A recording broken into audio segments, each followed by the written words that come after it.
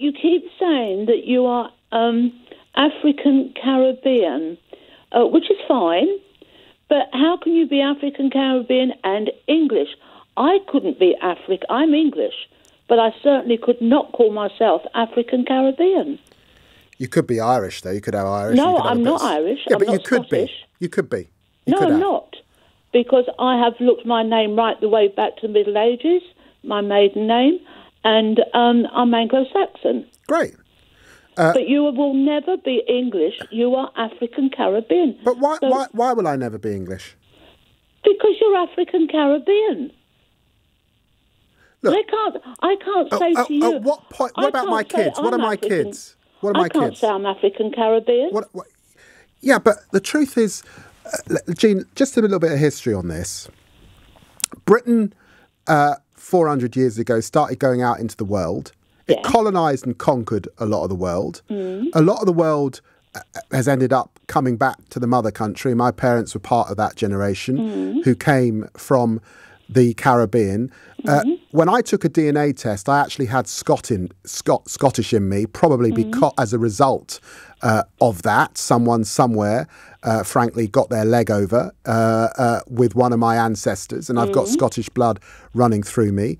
I've said that gently, but it could have been horrendous. Let's be clear about that. And here I am, having grown up in this country, have been born of this country, and actually, the truth is, it's a myth that there's one English ethnicity. There's not, because England has always been a country in which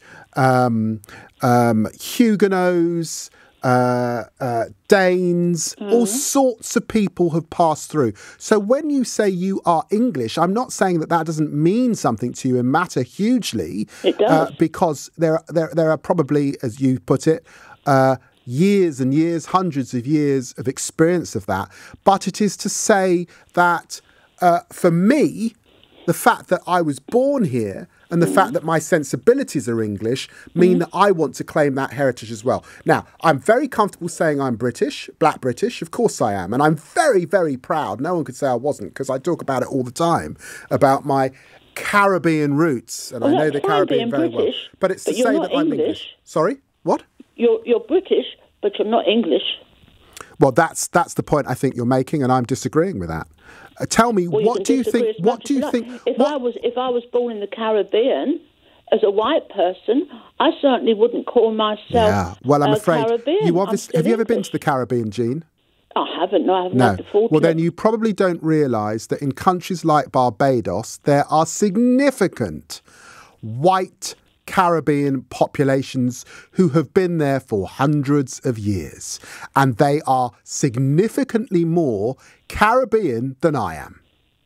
Well, all Didn't I know can that, say did is you? the whole world is polluting everybody the way it's going. What's that phrase, polluting? It is. Why is it polluting, Jean? Because you are what you are. You are where you are born. But hang on, Jean. Your inheritance. It's your inheritance. Jean, I can tell that you are more senior than I am in age. So I want to be polite. No, don't do that. In this conversation. Well, that's how I was brought up, that you're polite to your seniors, Jean. But what I'm saying is the word pollution. Where's that word pollution come from?